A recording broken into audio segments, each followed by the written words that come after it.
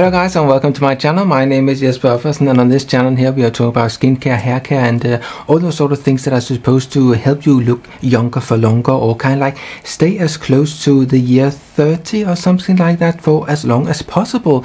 Because when you are about 30 years of age, then your body is not that good at starting to upkeep the body as it should be, so it kind of like gradually goes worse and worse and worse as you get older from the year 30.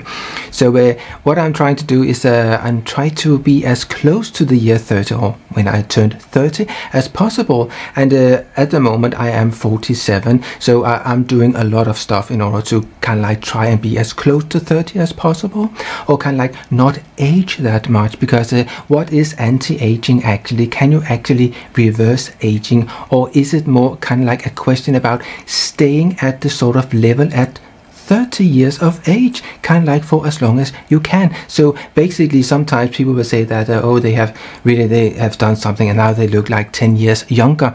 Well, maybe they more kind of like look as they should for their age, and that might apparently for some be 10 years better when they're doing various stuff than they are actually looking if they didn't do that sort of stuff. So I don't really believe that you can anti-age. I just think that you can kind of like go back to where you used to be, or kind of like where you should be, compared to if you are not really caring that much for yourself. So yes, it is a lot of stuff that you need to do, and I do a lot of stuff. And yes, it is problematic because you kind of like you can't really just have a long period where you are not doing anything, because then it will come back and haunt you. So it is something that you need to be on every day. So a lot of the things that I'm taking is supplements. Obviously I don't do any sort of like medication or stuff like that. It's just like supplements. And today we're going to talk about something called the NMN. So that is something called the Nicotinamide Mononucleotide, and that is what we have here. And it is a sort of a whitish powder, and I mean there's nothing special about it. When you look at it, it kind of like looks like that, and it's a bit dusty. And it actually is relatively expensive, because in this big one here there is only 30 grams. So that is not a lot, and I think it's around the mark of 30 pounds or something like that. And I will say later, I will say how much I take of the various products that we are talking about today, because we are going to talk about some other products as well, and that is something called like Apigenin, and then we have something like Niacinamide, and you might know that from various serums and skincare sort of things, so when you are applying it onto your skin. But here we are actually talking about to take it as a supplement, and I will explain why I'm doing that. And then we are also taking something else, and that is something called Luteolin. So that kind of like looks like that, and doesn't really say on the front here, but it says at the back that it is Luteolin. So why am I taking all these sort of things? Well, there is a lot of talk about NMN, and that is something that is supposed to help you make NAD plus in your body, and that is something that is really, really important, and that is actually rather important for a lot of things that are going on in your body, in order to make sure that your body is working correctly, particularly with the mitochondria, and that is something that is basically the powerhouse of your cells. So that is really important that is working well. But unfortunately, as we get older, then we are producing less and less NAD plus, and that is not great. So there are something you can do in order to boost the production of NAD plus, because NAD plus, that is basically a molecule that is so large that it cannot go into the cell, and therefore it needs to be broken down, or it needs to be in something that is possible to make into NAD plus on the other side of the cell membrane.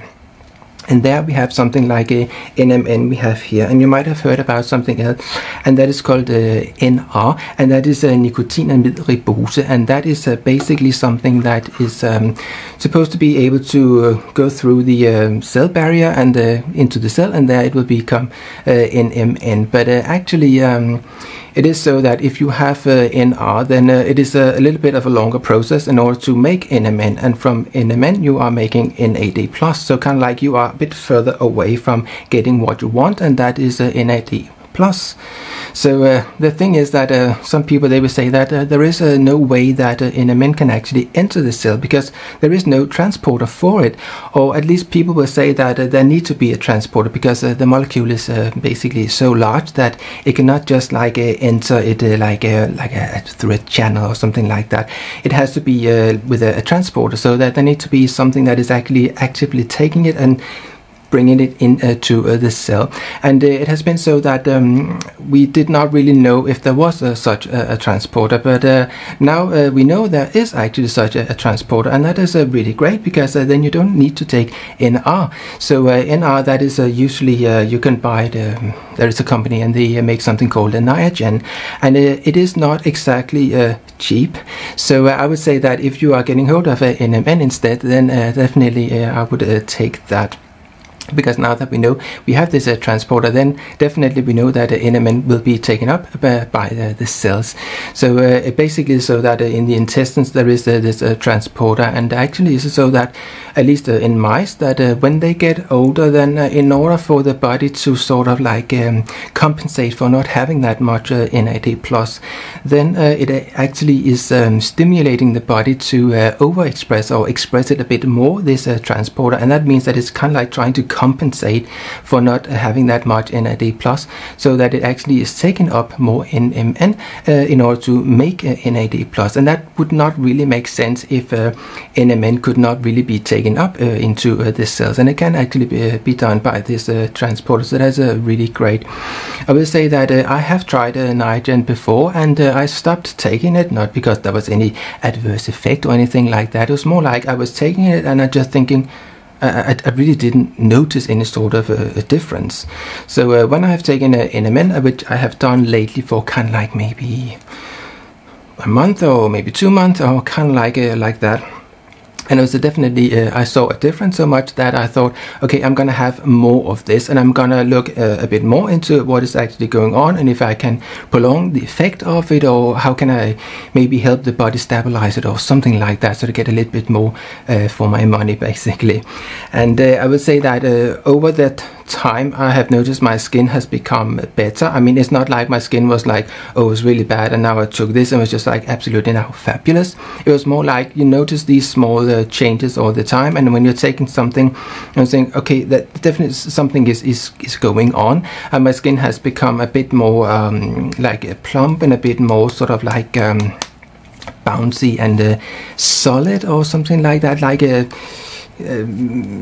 dense chewing gum or something like that. So it's not like like sloppy and stuff like that, and that is definitely something I've noticed. But I've explained before that I'm also taking the amino acid leucine, and I am taking the amino acid it's called glycine. I've spoken about that before, and that really is also something that is stimulating your body to produce more muscle mass and stuff like that. So all that is something I have been doing lately over the last couple of months, but definitely that has made an absolute positive effect on my body, and particularly also at my husband's body, because he has and I've said that before, he has this condition that's called myotonic dystrophy, so DM1, and that is basically something that is breaking down muscle mass as you get older, and kind of like starts to have an effect if it is the adult onset version. It has an effect when you are about 30 years of age, and that is where your body is starting to kind of like break down anyway. So it just basically means that his body is kind of like showing the signs of aging a lot quicker than it normally would. So the whole idea with all these supplements, both for me and for my husband, is that we would like to stay as close to, as I said before, the year when we were about 30 years of age, because there our body would be at its peak basically, and at that time he did not really have any sort of issue with walking and his muscle mass and that sort of thing.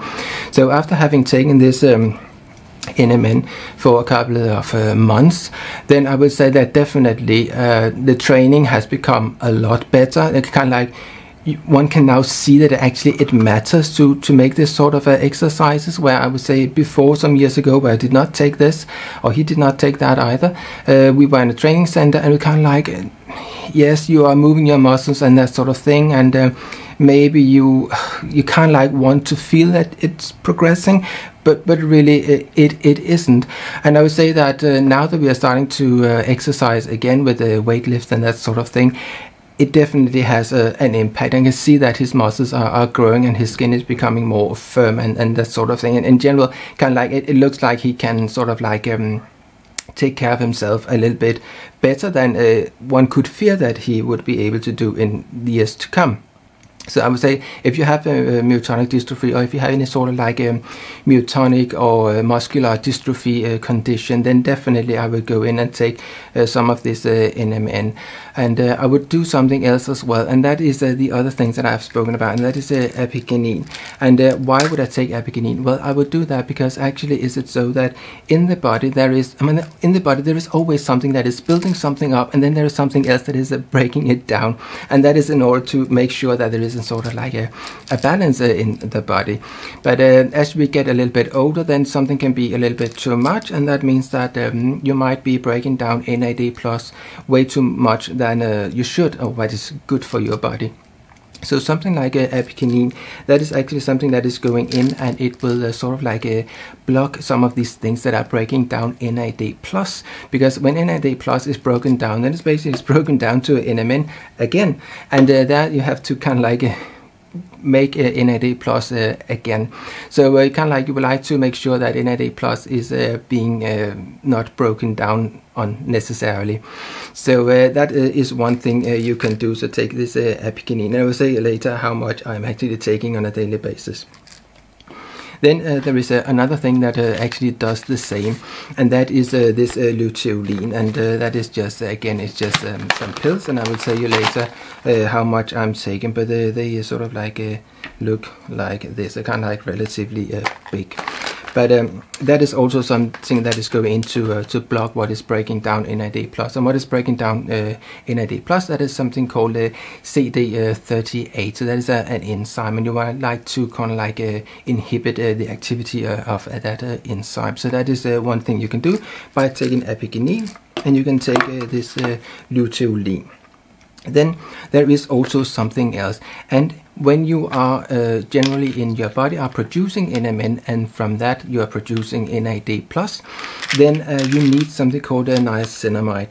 And niacinamide, that is one of the first steps in order to make a NMN, and from there NAD+. It is a bit difficult for these terms, but what it also does is that basically there is something else in the body that is also breaking down NAD+, and that is two other enzymes, and they are called SIRTs, and they are called PARPs, or that is the how they are kind of like describing them. And in order to kind of like inhibit those enzymes, then you can actually take niacinamide, so the niacinamide version, so that is that sort of version of vitamin B3. So that way there is two things that, I mean, there are other things you can do, but I have just chosen because I have used this Luteolin before, and then Apigenin was something new, but the Luteolin I already took. And then niacinamide, I have taken that before, and that I would say maybe last time I did it was maybe a year ago or something like that, and then I didn't take it for a long time because I didn't really see an effect. And I think the reason was that back then I did not take the NMN as well, so I basically just took the niacinamide. Then I took some other supplements as well, but I didn't really take anything that would help me make more NAD+, where the whole point of making NAD+, when I took these things here, that was to make NAD+ from this, so the niacinamide, but I didn't really feel there was any sort of difference back then. And I think that if you are taking just one thing in order to boost something, maybe it's a good idea to see if there is something else you can do as well, because you might be able to boost something, but if you maybe have too much of something that is breaking it down in the other end, then maybe you need more things to work together in tandem, for example. And there I would say like niacinamide would definitely work well together with NMN, both because the niacinamide is what is making NMN in the body, but apparently also it is something that is helping to make sure that what the end goal is to make NAD+, that NAD+ is not being unnecessarily broken down. So in that way niacinamide works in two ways. And then definitely Apigenin as well.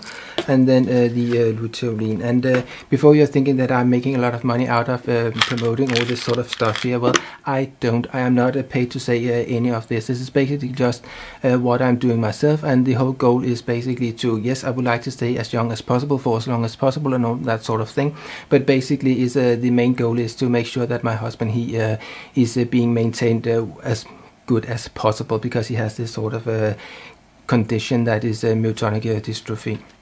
So these things here, it's I don't have any links for it either, so you can't really get it through a link with Amazon or anything like that, because I don't do those sort of links anymore.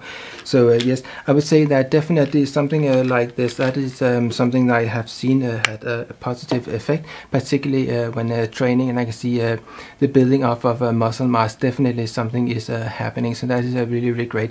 And I'm actually thinking I will later make a training video, you know, to show some of the things that I do myself, but I don't really know when I will be doing that. But if you're thinking that you have actually heard that is something like Apigenin that cannot really be taken up by the body, well, I have looked at some various studies, and I will link to particularly 2 studies where they actually had a different, and that was with a cancer that was a prostate cancer, and the other one, I think it was they were inducing some cancer stuff in the mouth of some mice, basically, and they were giving it something that would create these sort of tumors, and they were giving it alongside Apigenin, and there they saw that those that were having Apigenin alongside this treatment to make these ulcers or these cancerous growth in the first place. So when Apigenin was there, then nothing really happened, but if it wasn't there, then the tumors, they started to grow. And the interesting thing about that study in particular was that oftentimes you see these studies where they are giving really, really high doses of something in order to make sure that they are seeing an effect. But in this case here, it was actually only 2.5 milligrams per body weight, so like per kilo. And yes, we are talking about mice, or maybe I think it was mice, or maybe it was rats. But the point is that when I am about like 70 kilograms, then for me it will be equivalent to taking like 175 milligrams. So how much am I actually taking a day? Well, of the Apigenin, I started out taking 3 pills a day. And in general, I would say that if you are taking something like the Apigenin and stuff like that, there might be things that are best taken in the morning or best taken in the evening. But as such, I like to take things like divided over the day, so get a steady stream of it into my body over the day. Obviously, I don't get up in the middle of the night in order to take something. Really, well, I might, but not at the moment. So I am taking, like, at the beginning, I took 3 of these ones. Yeah, they kind of like, look like this. And each of them, there is 50 milligrams. So at the moment I am actually taking 6 a day. So that means that I am basically taking 300 milligrams. So that was actually a lot more than in the study with these mice or rats or what it was. And just with 175 milligrams for someone like me, then apparently they saw an effect when they were equally doing it with these mice or rats. So when I'm taking kind of like 300 milligrams a day, I would say that I'm definitely taking more per kilo than they were doing in the experiment. And in that experiment, apparently they had some very good result. But I will link to those articles so you can read them yourself. Now, then I would say something like niacinamide. There is a lot of research on that, and definitely we know that works. And then we have the NMN, and definitely I would say one of the things in one of the studies, I will link to that as well, and that is the study where they found this transporter for NMN, and there they said that actually when they were giving NMN to the subjects, then they could see that the cells were taking it up so rapidly that it simply had to be that there was a transporter, because if they had to take NR, so Nicotinamide Ribose, in order to make NMN from that, it would simply take too long. So when they could see that it was being taken up, the NMN, into the cell so rapidly, then they knew that it was not because NR was transformed into NMN first, or NMN was basically broken down to NR and then converted back to NMN inside the cell. It would simply take too long for what they saw, and therefore they knew that there must be this transporter that they have now found. But obviously there will maybe be some people saying that there are some doctors out there that are producing this Niagen, and that is basically Nicotinamide Ribose, and they have maybe a view that they would like that to be the only thing because they have a patent on it, so there might be some money involved, but I will not go that much into that. But definitely I can just say for myself that when I tried an Niagen, I did not really see any sort of change. It was not so like normally when I take a supplement, I would kind of like take it and then I say, oh, I saw some sort of change, and then I would go in and Google and find out are there some scholarly articles and say that actually is backing up what I'm saying, and oftentimes there is, but I would say that with the Niagen I didn't really see anything, but definitely with the NMN I did see a difference, and definitely I can see that particularly for my husband, that he can work out a lot better, and I can definitely see that his muscles are growing. But as I said in the community tab, then definitely one of the things that have happened lately where I will say I really have seen a difference, that is definitely taking the niacinamide, the Apigenin, and then NMN, and then the Luteolin, and then leucine, and then glycine as well. Those things I would say that is definitely something that is good in order to maintain the body in a good state, and in order to build it up as well. And you can see some of the other videos I have made about leucine and glycine, so some of these collagen videos. And a little side thing is actually that something like Luteolin, that is really good in another sense, and that is because when you have a hyaluronic acid in your body, then there is also something called hyaluronidase, and that is something that is basically breaking down a hyaluronic acid. But lo and behold, then if you have something like luteolin, that will actually inhibit the effect of hyaluronidase, so that you are not having your hyaluronic acid unnecessarily broken down. So that is why I'm also a bit keen on taking luteolin as a supplement as well. So yes, I will make some following up videos in order for you to see how the training is going, and if I can build up muscle mass in a better way, and particularly if I can make sure that we are building up a lot more muscle mass for my husband. So yes, I will make some sort of videos later on that, if I can see that something is actually happening. But so far I'm really happy with having found this NMN. And before, as I said before, someone said that I'm paid to say all this sort of thing. I am not, and the reason I am using California Gold Nutrition, that's called nutrition, yes, that is basically because that is what I have found to be the cheapest. So how much am I actually then taking, because obviously you would like to know that.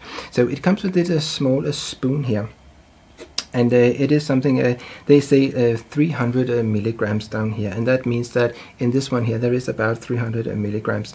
So what I am doing, because I saw some I think he's a professor, some Dr. Sinclair or something like that, he's talked very much about this stuff here, and I have nothing to do with him, but he said somewhere that he took about 1 gram a day. So what I have tried to do is that I've taken 3 of them in the morning, I took 3 of them in the evening, but then I found that maybe that was a little bit too much. So kind of like I tried to take 1 gram in the morning and 1 gram in the evening, but I think that is a little bit too much. And if you are looking online, you might find some people saying that they had to rush to the loo because it can maybe have that sort of effect. Some people will say that, and I would say that I am a little bit like, I tend to agree with that. So what I have done lately is that I have taken 2 of these in the morning, and then I've taken 2 of them in the late afternoon, and then I've taken 2 of them in the evening. So in that sense, kind of like get the same amount, but just divide it over the day. And doing that, I have not seen any sort of issues with that. Then the niacinamide, so the B3, then I am taking 2 of these ones here a day, and each pill, that was 3, so we have 2 of these one here, and each pill, that is 1500 milligrams. So basically what I'm taking during a day, that is 3 grams, and as far as I understand it, you should not really take more than that, and I don't really think that it's necessary to take more than that, but that kind of like could be sort of like the limit, that you should maybe not take more than 3 grams a day. So that is what I'm doing. And then we have the luteolin. And again, these are these capsules here, and sometimes I take 3 a day, and sometimes I take 6 a day. It's kind of like a little bit like it's not super expensive, not at all. But I mean, if you add the whole thing up, all these things, it does cost. So sometimes I usually just take 3 a day, and sometimes I might take 6 a day. So that would be 2 in the morning, 2 in the late afternoon, and 2 in the evening. And these ones here, that is a English company, and they're called 5 Greens. And again, I have nothing to do with them, but that is why I have found that it is the most cheap place to find it. And in these ones here, it says at the back here, it says there is 450 milligrams. It says up here, maybe you can't see it, but that's how much there is in. So I would say that luteolin in general, that is basically just, if you have these peanuts, then the shells of that, it actually comes from that. So the yellowish color from that is what it is. So it is something that is basically really cheap. So but still, obviously, supplements, they will always cost far more than they should. So yes, this one here, that is where I have found it to be the cheapest. And then we have the Apigenin, and I'm using a Swanson, and I buy it at iHerb, and again, that is because that is the cheapest, and I have nothing to do with it. But buying it here in the UK, like going to Holland & Barrett and stuff like that, I mean, I can definitely not afford that. I would not be able to buy all these sort of things if I had to buy it down in Holland & Barrett. I did that many years ago until I found out how to buy it on iHerb, and lo and behold, I'm really happy that I've done that. So this here, and actually it says down here prostate health, so maybe they have seen some of these scholarly articles about how it has actually helped with that sort of a thing. So yes, I'm taking this from a Swanson, and that is 50 milligrams in each of the pills, and I'm taking 3 a day. So 1 in the morning, 1 in the evening, and 1 in the so 3 a day. But sometimes I actually that's what I used to take when I started out, but lately I have actually done so that I'm taking 2 in the morning, 2 in the afternoon, late afternoon, and then 2 in the evening. But again, it's a little bit like, it's difficult to find out how much should you take, but this scholarly articles with the rats or mice, it would be kind of like 175 milligrams a day. So if I'm taking 300 at the moment, where I normally just took 150 milligrams, then maybe I would go down to take 150 again instead of 300. Depends on if I see a difference or not. But of course, I mean, all these things here, it does actually cost a lot of money. Even that one product might not cost that much, then others are costing rather basically a fortune. And definitely, I would say something like Niagen, it costs absolutely a fortune compared to something like this, definitely. So for that reason also, I would take this one here, and I simply think it is a lot better choice to take NMN over NR. So yes, that was my verdict on these things here. Definitely continuing with taking it. So yes, if you'd like to see more of this sort of videos, please subscribe, hit the bell, and do all those things to do not to be notified when I upload more of this sort of videos. Thank you for watching. See you. Bye.